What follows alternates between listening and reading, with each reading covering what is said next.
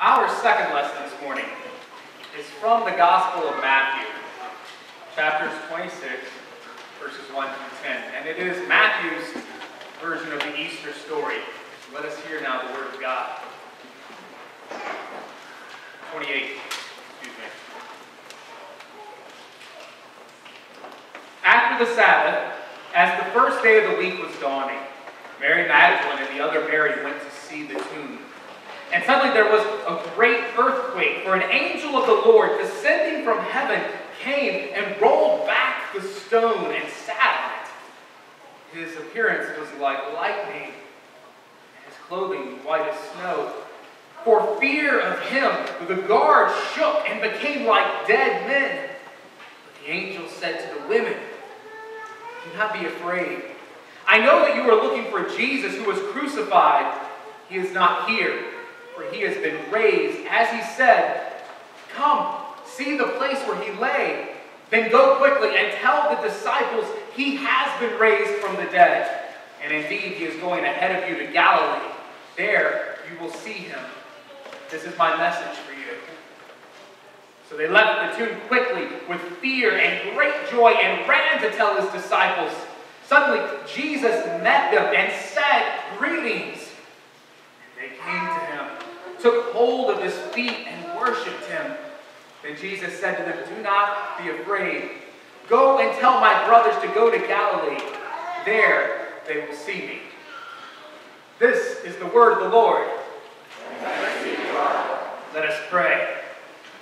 Holy, gracious, and loving God, we are so grateful for Easter, for your resurrection, for the stone that was rolled away, not so Jesus could get out, but so that we could see that it was empty. God, we ask now that your Spirit will break through the stones of our heart, roll away the stone, that your Spirit may grow us up in you, may grow us in love for you, and help us to see you, God, as you so often flip our expectations on their head. Lord, use this time so that our worship of you may be sincere and true, and that we may grow from it in our love for you and for one another, that when we leave this place, we will leave loving you a bit more. Because what matters is the message we proclaim outside of these walls. God, I ask this time that you will speak through me, that these words will be yours. And God, let anything that's not from you, let that fall away like chaff. In Jesus' name, amen. Today already has been so exuberant and joyous and amazing. It's so good to see people who come home to visit families and have come to worship here together as a family. And yet, our way of celebrating Easter is very different than the way people celebrated Easter to begin with. Originally, it was mixed. There was joy, but the text always say it was mixed with a bit of fear, a bit of wonderment, a bit of puzzling. Because even though Jesus had said, "I'm going to die, I'm going to be crucified, and 3 days later I'll rise from the dead," people kept thinking, is this another parable? What could this mean? When this time in particular, Jesus was literally saying, no, really, in 3 days I will come back. And the people, the ones who followed after him, had so much trouble understanding that. Sometimes when something is so good, it's hard to believe that it's true. Very recently, there was a man out in the West who won one of the largest Powerball lotteries of all time. But he didn't come forward to claim his ticket for 3 months. Even when he came forward, because they make you have your picture taken, he put on sunglasses and a ball hat because he didn't want people to know who he was. And when they asked him in the interview that you're required to give, "Why did you take so long to come forward?" he said, "For days, I stared at that ticket, and I stared at the winning numbers, and I just couldn't believe I'd won." Sometimes, in the midst of something truly amazing, we have difficulty accepting it and celebrating it. See, now we know the resurrection. We know everything that's happened and that's been done for us because we've seen more of the story. We've had more revealed to us. But at first, there's a great cause of mystery and wonderment and fear mixed with a definite sense of joy. Because remember, just a few days before, these people had watched their Messiah be taken by the temple guard. Some of them had the courage to follow at a distance to see the mock trial that he went through, and one disciple, the disciple John, was even at the crucifixion with the women, faithful women who were always with Jesus, even when the other disciples, the male disciples, weren't. They saw their Messiah, the hope they had for their nation, the hope they had for the kingdom of God. They saw this man killed. And not killed in any sort of pleasant way, but in one of the worst deaths possible. In fact, Scripture says that to die upon a tree is accursed. One of the worst ways for someone to die, according to the Old Testament law, was to die upon a tree. And here was Jesus hanging on wood, hanging from a tree, dying.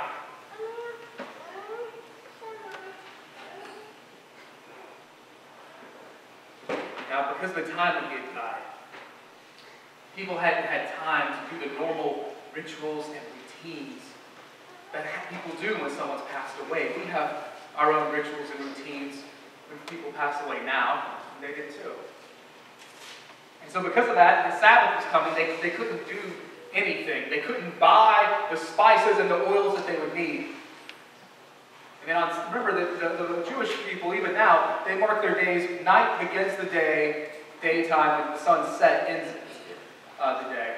And so on Saturday night, you probably assumed that was when they were able to do some business, buy these herbs, and then early Sunday morning, just as the light's shining, these faithful women, Mary Magdalene, the other Mary, start going to the tomb.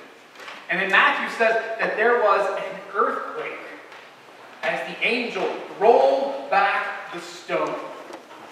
Matthew also records that at the crucifixion itself there was an earthquake.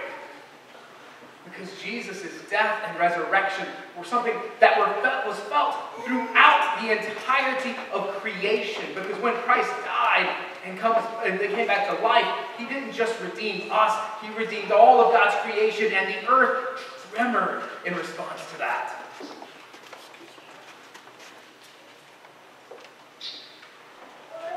There had been guards stationed at the tomb because there was a rumor. This guy has said he's going to come back from the dead. And just to make sure that doesn't happen, we're afraid really that his disciples are going to come and steal his body and then say he was raised from the dead. So they put guards at the tomb to keep people out. And the text says that when they saw the angel, as the angel rolled everything away, they were terrified. And the angel was announced that Jesus, the crucified one, he's risen. He's not here. Now what's amazing about that saying, Jesus who was crucified, it's a verb form in Greek that's one of past but continuing action. And so it doesn't just mean something that happened in the past and is done with. It means something that is permanent and in some sense always happening.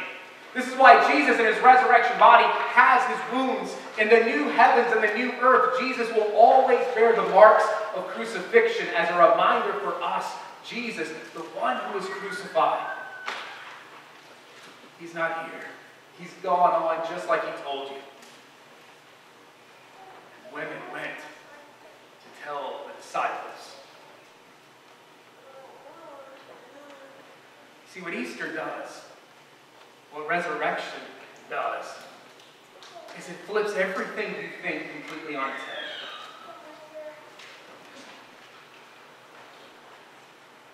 But the people needed to have the full story in order to see that.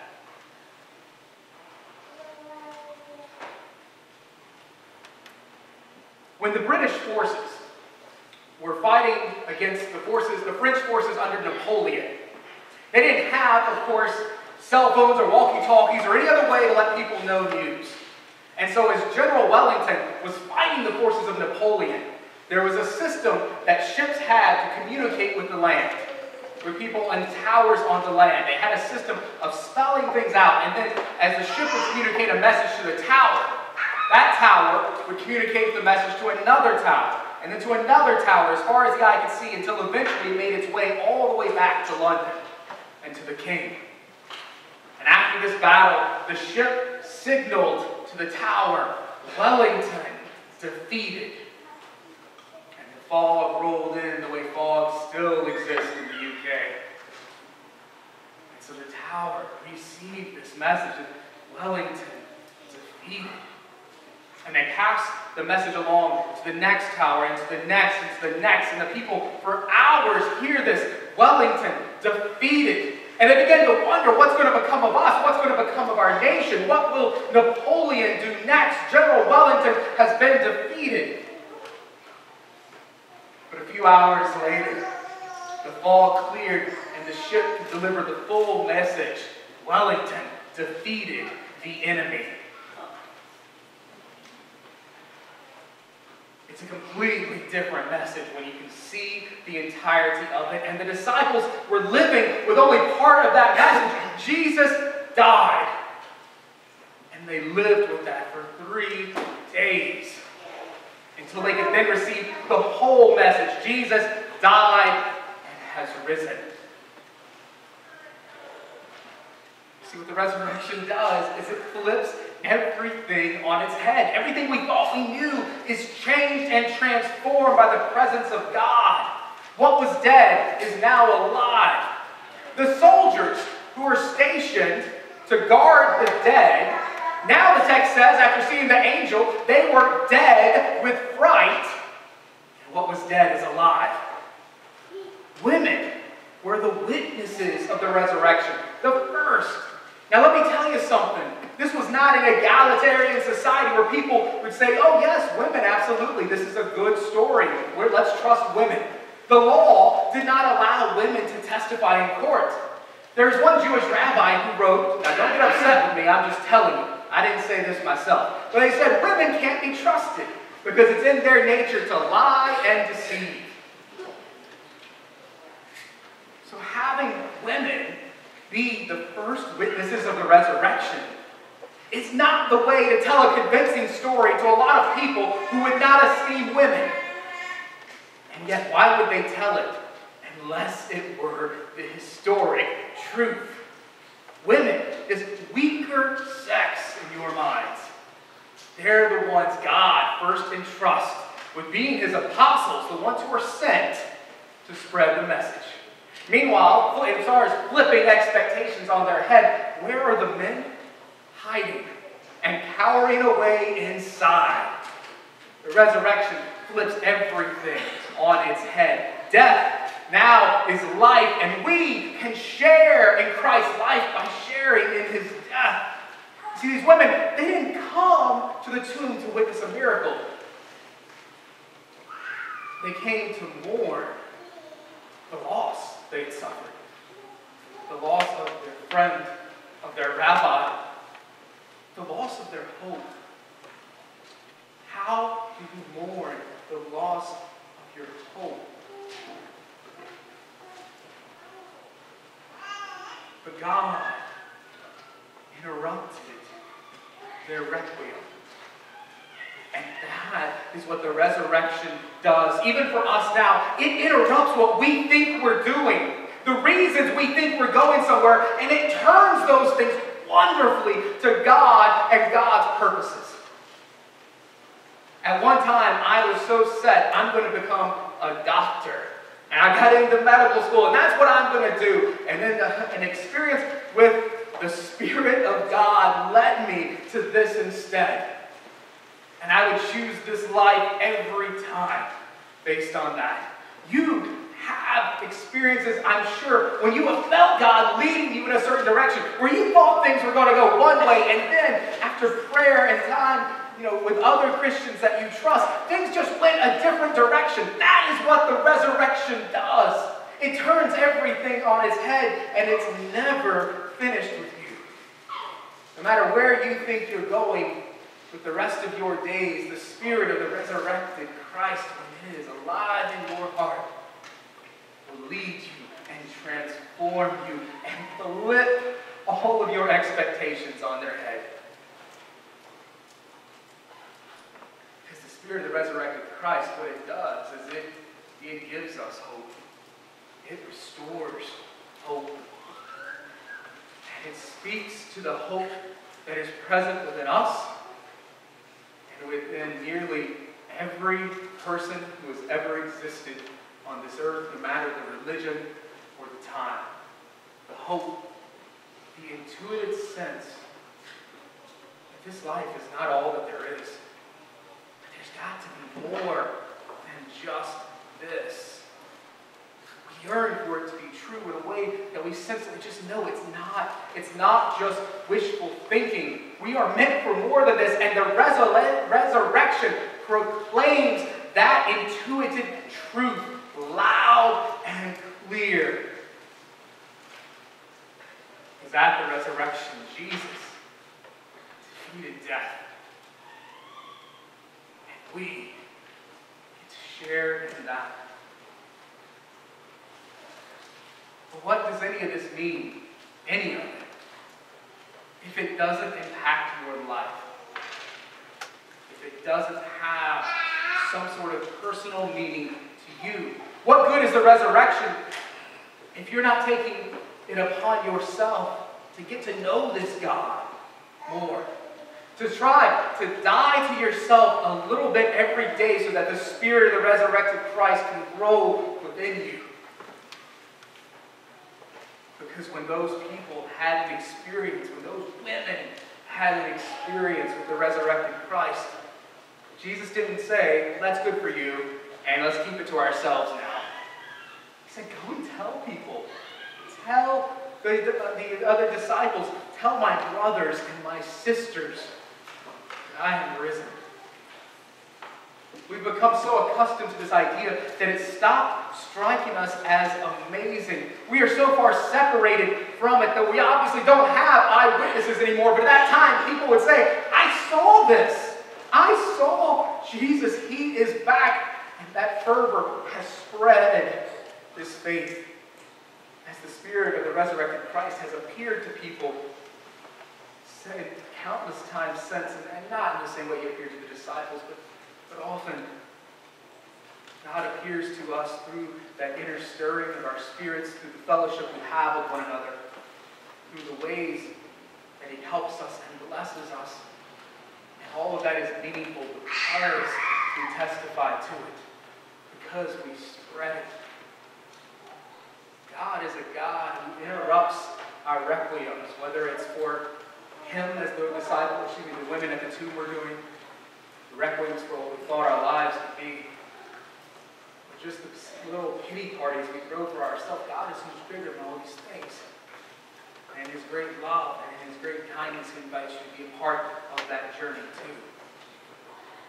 So let us be like the women who had their expectations flipped. Let us joyfully spread the word that Jesus Christ is risen today. Hallelujah. Hallelujah.